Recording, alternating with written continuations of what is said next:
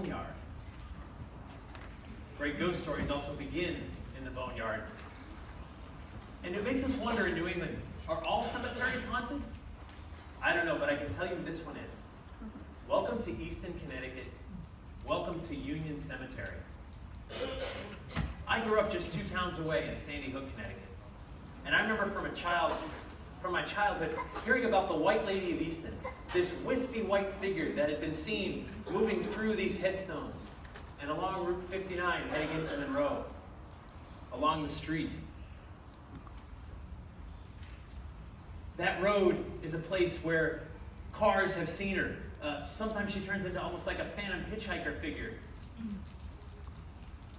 In one version of the story, a gentleman was driving his pickup truck late at night, and suddenly this woman's in the middle of the road. He locks up the brakes, says he hit something, gets out, sees the dent in his car, but no body. But who is she? Or rather, who was she? The short answer is we really don't know. There's speculation that she was a bride murdered on her wedding day, and her body was disposed of behind the church right next to the cemetery. We do know it harkens back to a time where women were buried in their finest clothes, and that was often their wedding dress, the clothes they were married in. I remember talking to Ed and Lorraine Warren.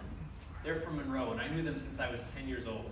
And they showed me a video that Ed took right outside of this cemetery, where he pointed his camera in toward the headstones. It's dark at night, and suddenly this white wispy figure forms and starts moving deliberately around these headstones, coming toward the camera. And then this black stuff comes up from below and drags it down into the ground. It was the most compelling footage I've ever seen in my life. As a child, I can say I never saw the White Lady of Easton with my own eyes. But after seeing that video, I think I can say I did.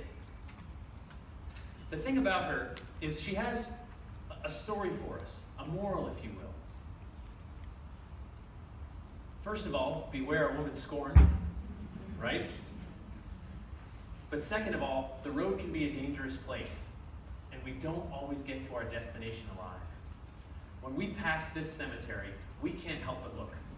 Even the most hardened skeptic, as you drive by, that's how powerful this story is. It forces you to turn your head and wonder if maybe tonight is the night you see the White Lady of